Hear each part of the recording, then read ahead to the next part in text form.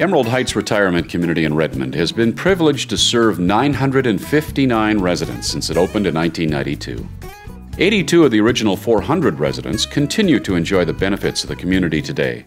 Those benefits include a broad continuum of services such as private residential units, private assisted living accommodations with specialized memory care available, and skilled nursing care.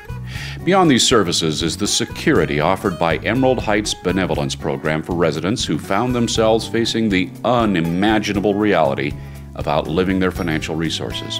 The program provides more than $200,000 annually in financial support.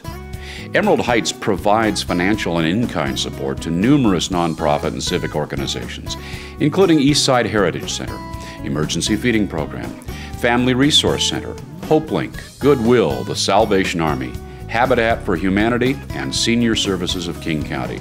A conservative estimate of in-kind and cash donations to the greater community is $140,000 a year.